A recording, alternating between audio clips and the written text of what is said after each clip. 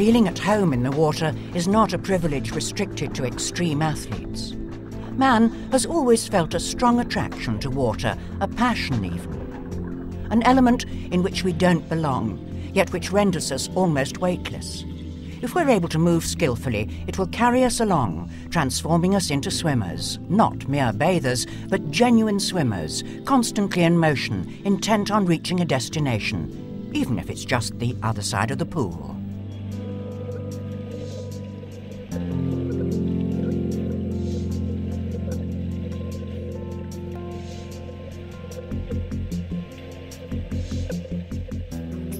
Swimmers are reliant upon themselves, free to evolve their own technique, from paddlers to championship swimmers.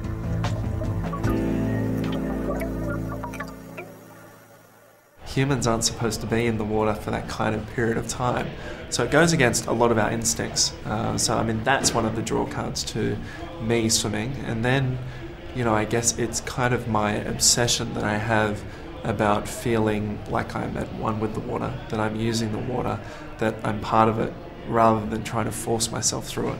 And it's a sensation that I guess most people when they're swimming don't actually get to experience. But when you become quite good at swimming, you become fully aware of what the water's actually doing around you.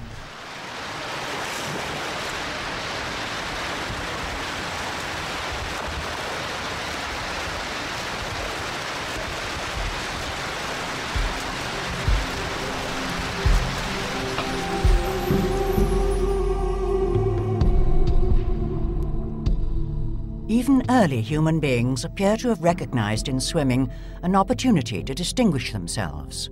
They were hunters and swimmers. These cave paintings are around 8,000 years old.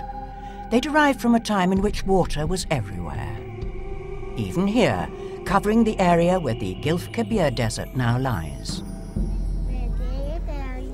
Today, scientists regard the Stone Age as the first great era of swimming.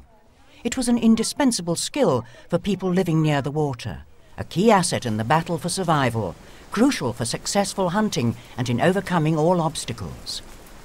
What is clear is that subsequent generations of native populations from across the globe began to master and cultivate the art of swimming as an established practice which has continued until the present day.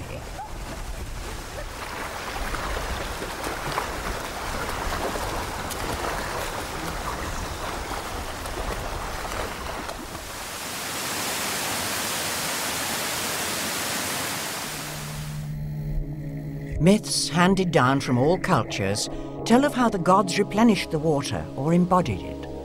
Usually these deities were excellent swimmers, often defeating their foes in the water.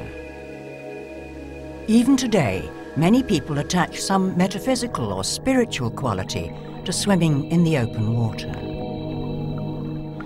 I think it's the feeling of swimming in a river, and of course, after a while, you realise that there is a spiritual element to it. I mean, I'm not a really religious person, but when you swim quite a while, but also if you swim in very beautiful places, you realise that there is quite a spiritual element to swimming.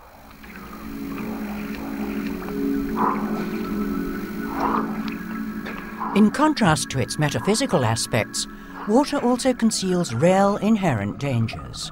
Creepers, whirlpools, leg cramps. The risks are ever present. The popular horror stories of deadly sea monsters are fueled by the substantiated fear of drowning. What remains is a primordial angst, which still grips those swimming in the open seas. It's not as if I'm scared that some huge octopus will arise from the deep and eat me up. I've grown out of that, but there are carp. Yuck.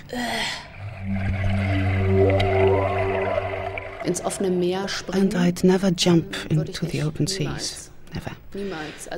Okay, if someone was shouting for help and in danger of drowning, then I'd have to dive in after them, but usually I'm very afraid.